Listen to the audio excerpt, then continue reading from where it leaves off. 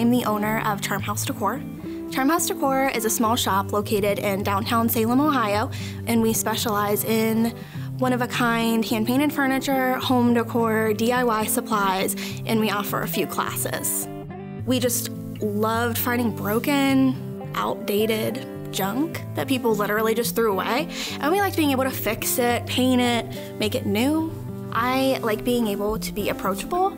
I love when people come into the shop with pictures and want to show me like what they did or how they used our products to fix their house and their pieces and go home and make their house how they want it. Shopping locally would just be easier in my opinion because I'll make it exactly how you want it. If you have certain dimensions or if you have certain colors you want, you don't necessarily get that when you go into other stores like a big box store because it's how it is there and that's it.